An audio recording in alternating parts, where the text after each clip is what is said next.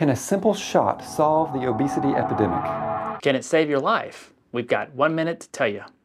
A recent study in the New England Journal of Medicine showed that Wegovy cut the risk of heart attacks and strokes by 20%. These GLP-1 medicines were originally approved for diabetes, but have since been studied and approved for weight loss too. In this study, they looked at patients with pre-existing heart conditions, but not with diabetes.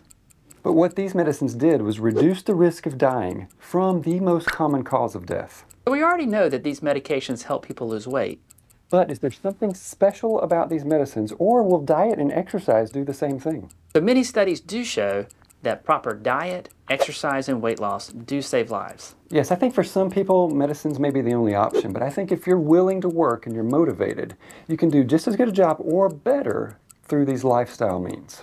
So regardless, obesity is a chronic problem, and however you lose the weight, you're probably going to have to continue with this for a long time. So don't give up. Whew, you did it. 1 minute. Now, have you used these medicines for weight loss? I've not used them personally, but patients. But yeah. So I was very skeptical at first. Much less skeptical now. We've seen a lot of good data coming out about their cardiovascular benefits. We've seen quite a significant amount of weight loss, and to see them kind of get back to doing some things like exercise and things that they weren't able to do before, making those lifestyle changes, because it's not a magic pill.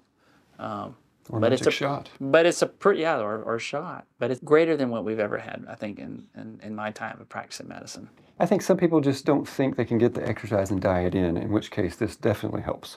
And if that's something that people need, I'm all for it. I think that it's exciting, it's kind of revolutionary, and I look forward to seeing what the rest of the world has to, have with this. This is kind of a big statement, but I think in the 23 years that I've been practicing medicine, I think it's maybe the most exciting medication class that's come out.